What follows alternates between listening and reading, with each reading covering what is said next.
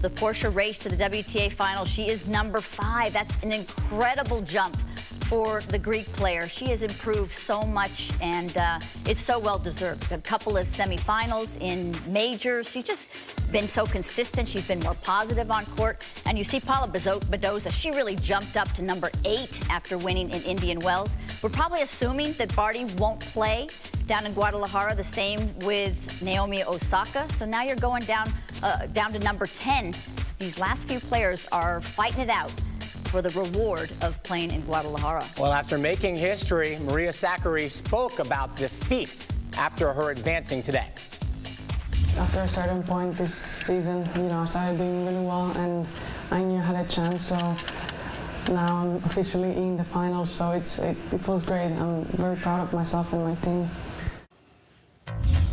All right, and there you see what she has done to have this tremendous breakout year. Semifinals at both Roland Garros and the U.S. Open. The win over Osaka in Miami, 35-17 on the year. A breakout season for her.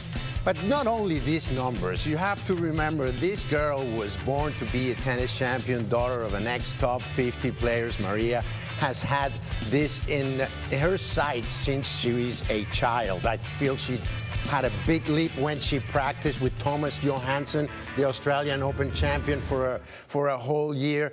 But last year, in 2020, she had match points in the semifinals against Krejcikova to go to the French Open final, where Krejcikova, eventually beat Pavlyuchenkova for the title. So Sakkari was that close to already being a Grand Slam champion. I expect better things to come from this player. It's been a huge uptick for her, and she says that the most important part of her game is to be more kind to herself. She's being nicer to herself. So often you would see Maria Sakkari in a difficult situation in her match, and she just beat herself up, and that tore away her confidence. But now she knows not to do that. She's been working with a sports psychologist. She's always been fit, but she's gotten a better serve, a bigger forehand, just more penetrating and more aggressive, and that's made the difference.